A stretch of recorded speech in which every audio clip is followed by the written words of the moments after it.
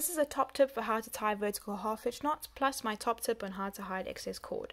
So I've taken an additional cord, which I'm going to use to tie my half hitch, and I've just wrapped it around the back of the first set, and then I'm going to bring it around the front, round the back again to form a loop, and I'm going to go through this loop and just pull on both ends to tighten and bring it right up. Then I'm going to go repeat again, round the front, round the back, and through the loop. Now this is where I'm going to show you a tip on how to hide the excess cord. So I'll just move those out the way, and I'm going to go round the back, round the front, and through this loop. And now I'm going to bring this through the loop here and tighten the cord. Right. So this doesn't look great right now. However, by the time we get to the end, it will be so neat and tidy you won't even realize. So going around the front, round the back, and through the loop to continue with my double vertical half hitch.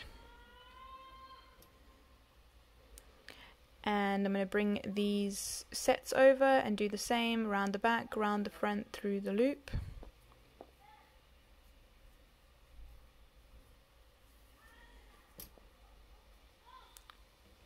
Round the back, round the front, and through the loop.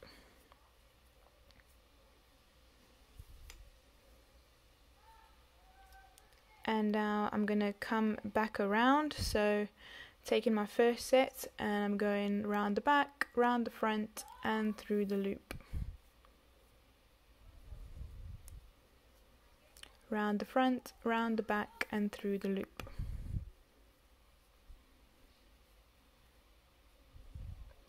Just repeating the same on each one.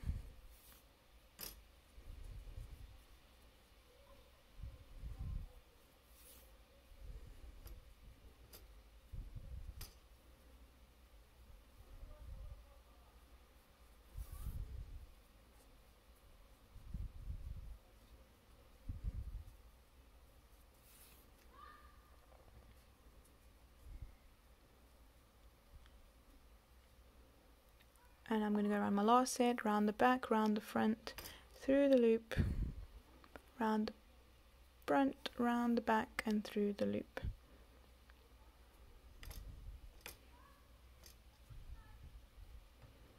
Okay.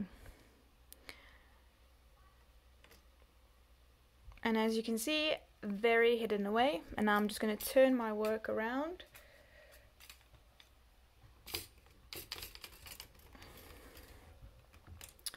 And all you do is snip that piece away.